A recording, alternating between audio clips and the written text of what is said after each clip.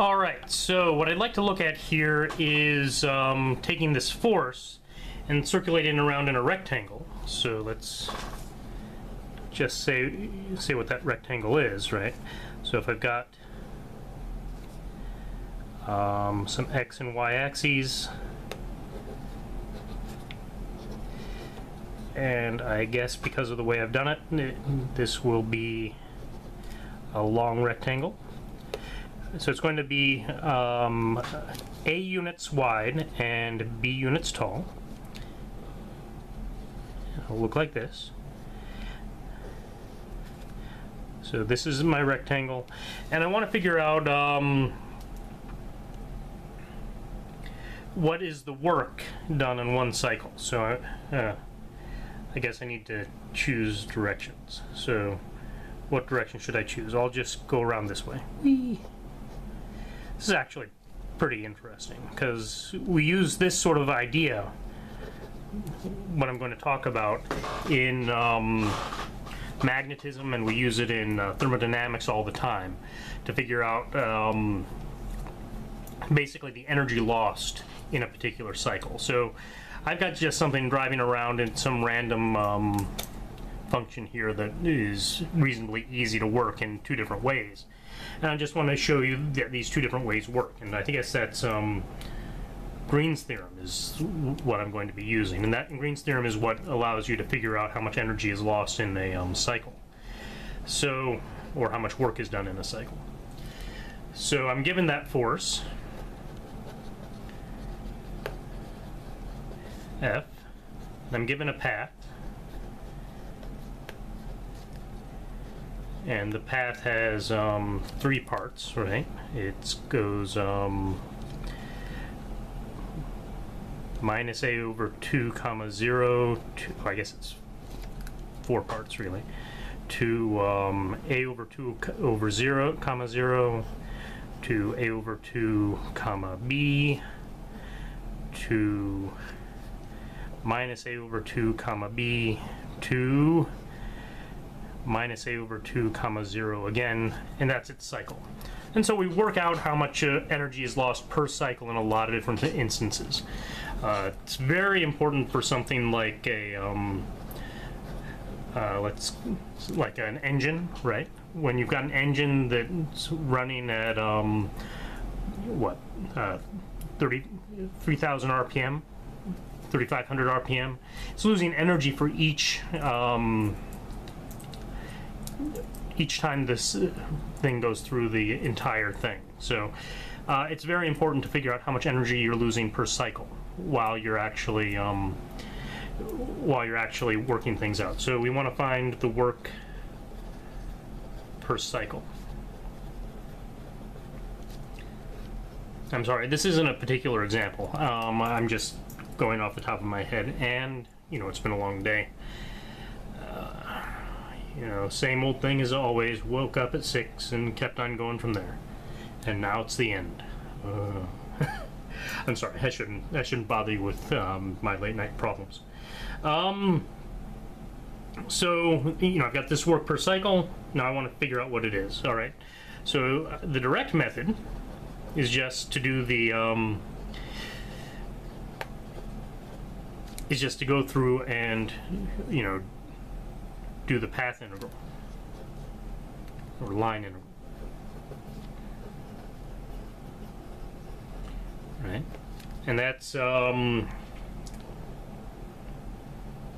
integral around this circuit, right, of f dot the circuit, right, which is the integral around the circuit of f times the tangential vector at any particular point on in the circuit, dc, right? And that's really four different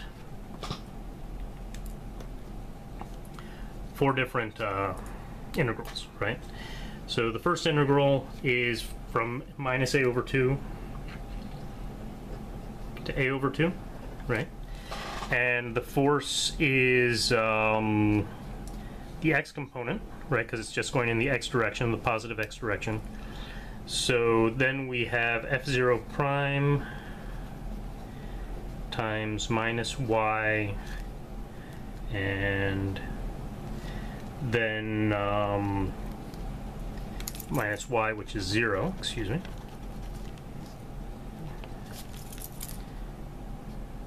So that's minus 0 dx. So that first bit is 0. That's good. Then we want to go ahead and add in, what should I add in here? You want to go from here to here, so I go from I go from 0 to b, right? Of f0 prime times a times 1 minus y over b squared dy. Y is increasing. Then I add in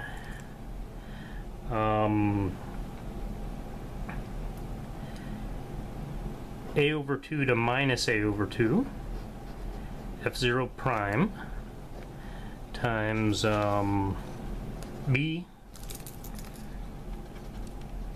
I guess minus b, right? Minus b times minus dx, I hope, plus b0 f0 prime a 1 minus y over b squared minus dy. Am I missing anybody here?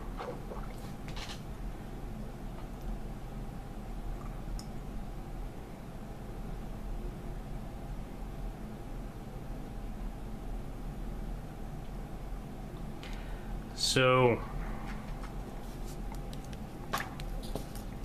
I guess these minuses don't come into play.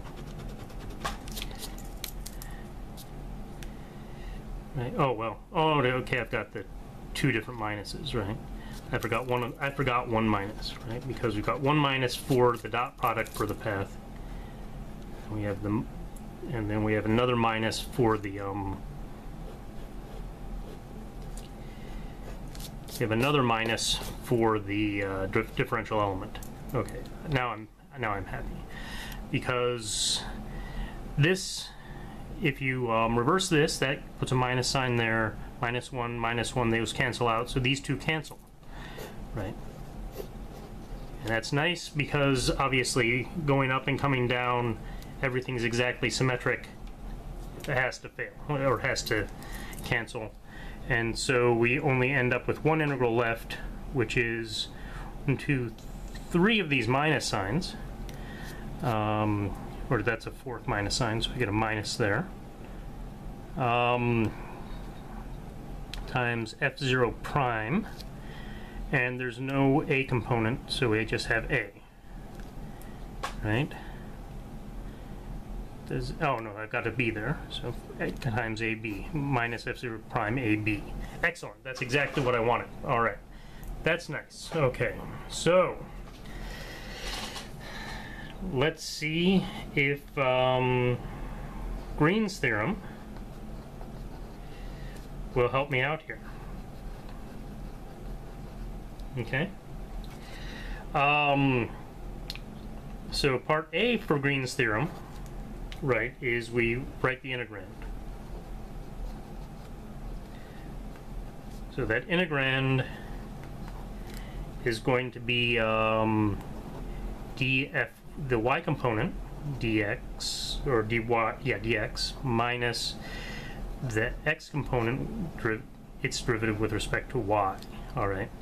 And in your book, they do q's and p's, y and x and y. Okay, good, good, good. I don't know why they do p's and q's. It seems just a lot easier for me to remember x's and y's, but you know, we all have our own little choices that we make. All right, and q here is the y component, which has no x stuff. So we know that that y component, a1 minus y over b 1 minus y over b squared.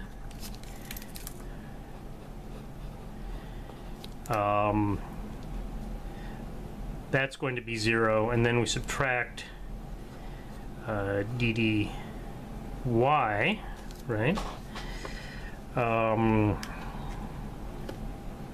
The f bit, which is f naught prime times minus y here. Okay, I've got that guy there. And let's see, do I have any other nice things here? No, I just end up with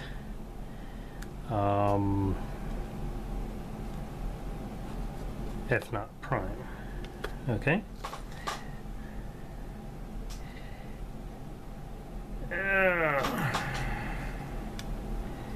So b, and we write the integral.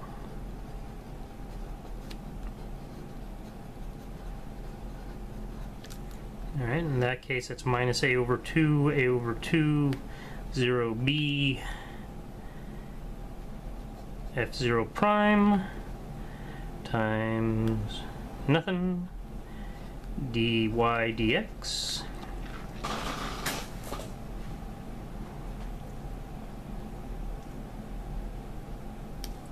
That's equal to f naught prime ab. Oh, great.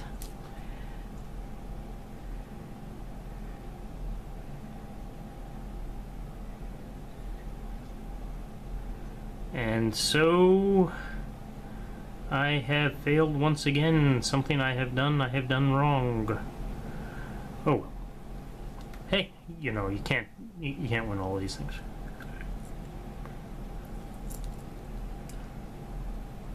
Let's see, minus.